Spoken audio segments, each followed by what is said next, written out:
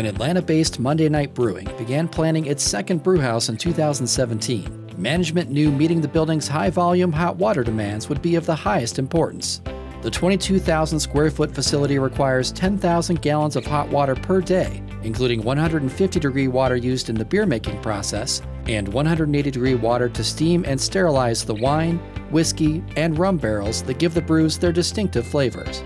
The solution to these demanding hot water needs came from Noritz America in the form of 5 high-efficiency tankless water heaters to deliver a maximum flow rate of 16 gallons per minute of 180-degree Fahrenheit water.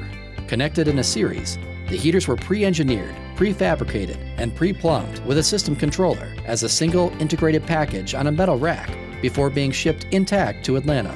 Their combined maximum inputs total 1 million BTU per hour, meeting not only the brewing and sanitation requirements of the beer production process, but also the general hot water service needs of the rest of the structure. Mitigating downtime is a major concern for any brewer, and besides providing an uninterrupted flow of hot water, the multiple tankless option offers the ability to service any of the 5 units without shutting down the entire system. In the end, the Noritz tankless system has provided the brewhouse with a hot water solution that is not only reliable, but also far more affordable than a conventional boiler system. Based on his experience with Monday Night Brewing's first brewhouse, which opened in 2011, brewmaster Joel Iverson believes that the price tag for a steam boiler setup would be roughly double that of his new million BTU tankless system fully installed.